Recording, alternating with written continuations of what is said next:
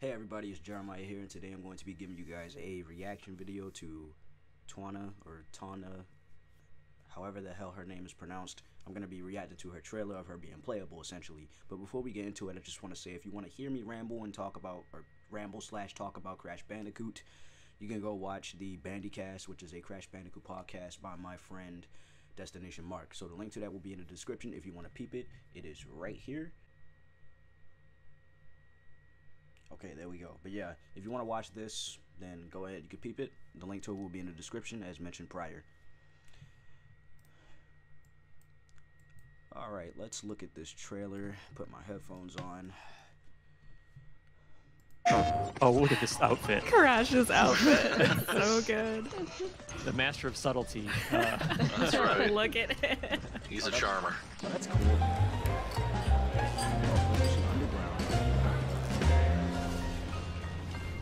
Hey everybody, welcome to PlayStation Underground. Before we introduce our developer guest from Toys for Bob, we're super excited to showcase a brand new cinematic from Crash Bandicoot 4, It's About Time, featuring a certain character's very exciting return. So we'll stay quiet while playing that for you now. Alright, here we go.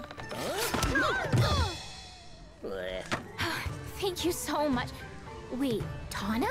But you're different. You're not from our universe.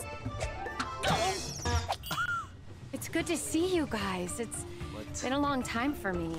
We lost touch in your universe too, huh? Yeah, you could say that.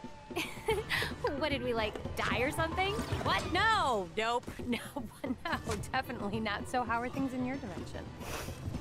The usual. A bunch of evil scientists attempting interdimensional domination. Huh. So, what you collecting? Crystals? Gems? Masks. Ooh, fun. Well, good luck with that. Wait, you're not coming? Bro, you know what? I'm not even gonna say what I just had in mind. Sorry, I fly solo. But I'll lend a hand where I can. In fact, I already have.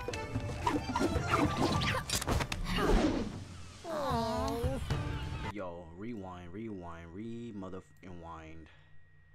Yo. Been a long time for me. We lost touch in your universe too, huh? Different. You're not from our Bro, her shirt looks clean. universe. I like how, you know what I really like about this design already? While the eyes and the head shape is a little, like, different for me, I'm gonna grow to it eventually. I like how, like, the yellow strands of her hair and the blue strands balance with the yellow and blue on her shirt, and as well as the blue scarf, which also, like, complements her blue jeans as well. Speaking of which, her jeans have like little tears in them and stuff, so that's pretty clean too. But they died, bruh. They died in another universe. In your universe too, huh?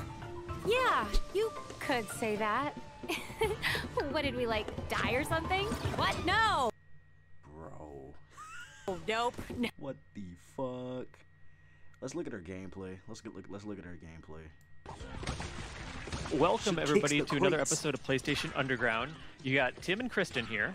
Hey. And we are so excited to be joined by Lou Studdert, producer on Crash 4, It's About Time, and Mandy Benenov, writer on the game. Thanks so much for joining us for a look at Crash Bandicoot 4.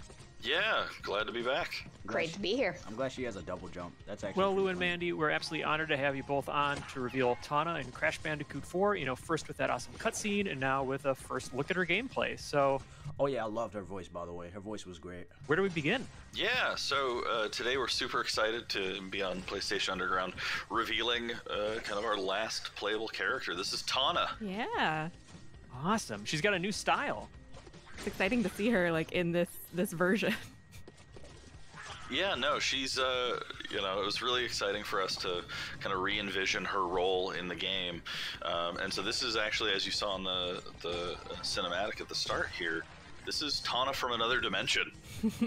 And so this is kind of our version of a unique, kind of playable version of Tawna. So does this mean that she was never ever saved in another timeline, or she like got successfully experimented on in another timeline. It's pretty interesting when you factor in these different fucking timelines with these characters. It like kind of puts things into perspective. I'm not gonna watch the entire thing. I actually ended it at 247. 47 is my favorite number, so I mean, you know, it's whatever. But yeah, that was actually really interesting. Man, since this is technically a separate Tawna, I guess I could add her to the list. Look, if you know, you know. If you don't, then that's on you. But yeah, so great design. Love the voice direction. That whole cutscene was just enjoyable to watch. Like, I'm gonna enjoy digesting all of this media when the game releases. This is probably the last thing we want to talk about when it comes to this game, in terms of things that have been revealed, because I don't want to see everything. I want to soak in the experience as much as possible, and I want to like feel refreshed. I don't want to be spoiled, essentially. So that's just me. But yeah, so that's all I really have to say in regards to this. Tawna looks great, sounds great. Yeah, this design is kind of growing on me already.